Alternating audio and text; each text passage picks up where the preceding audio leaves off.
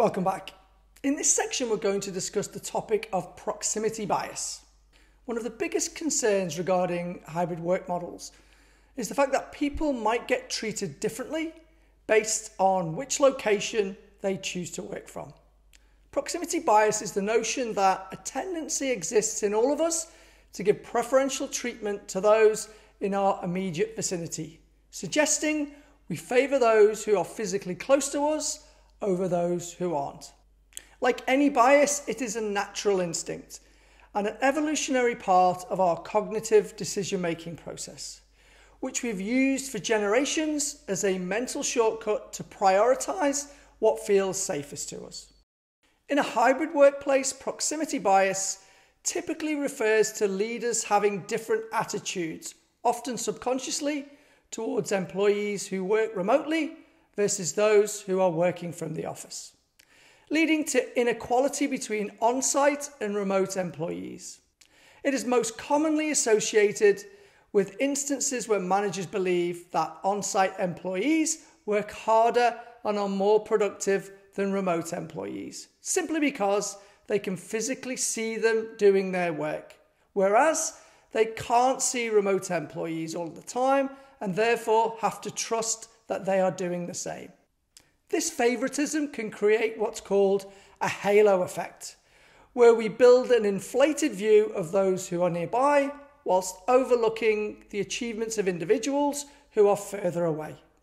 Proximity bias is obviously not a good thing to have in a hybrid workplace.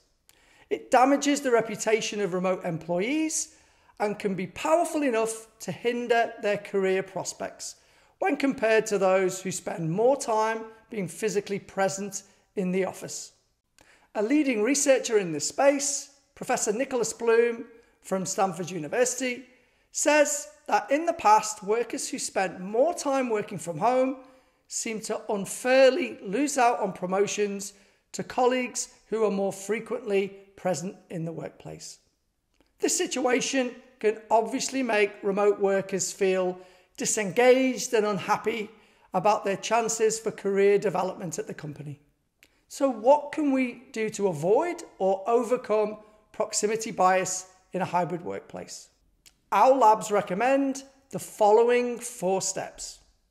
Step 1, identify the beneficiaries of proximity bias. Before you can begin to eliminate any problem, you first need to understand the root cause of that problem.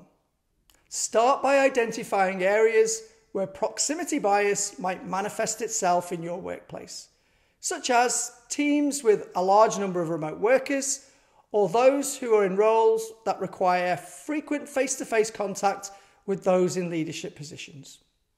Once you've identified potential areas where proximity bias may arise, you'll know where to target your strategy and messaging. Step 2, run a pulse survey with your employees regarding their perception of proximity bias. As part of your regular check-ins with employees, ask them if they believe they are treated differently depending on the location where they work each day, or if they believe that on-site workers are prioritized over remote workers. Step 3, implement equal employee opportunity policies and processes. For example, if the results of your pulse survey indicate that employees are worried about proximity bias, perhaps address this issue in a company-wide statement or with the use of educational materials. Just having an awareness of proximity bias is often enough to eradicate it. Educating your team members on proximity bias will definitely help to begin eliminating it from your workplace.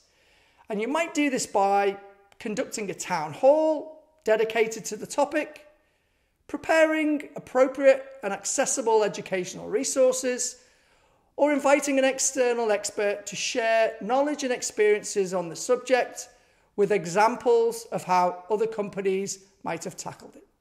Creating a level playing field for employees starts at the top, and managers should regularly discuss professional development opportunities with all employees and take time to hear if employees feel included, no matter what their work location preferences might be. And finally, step 4, continuous monitoring of your hybrid workforce. To truly eradicate the opportunity for location-based biases, organizations should put systems into place to continuously monitor both remote and office-based employees and their relationships with one another. Create a list of anti-proximity bias steps that both managers and employees can follow, and include them in your training materials and supporting resources. The main thing to remember when navigating proximity bias in a hybrid workplace is that at their core, all members of your organization are on the same team, regardless of how often an employee might come to the office or how often they might work remotely. Each one is a member of your company and should be treated with equal and mutual respect.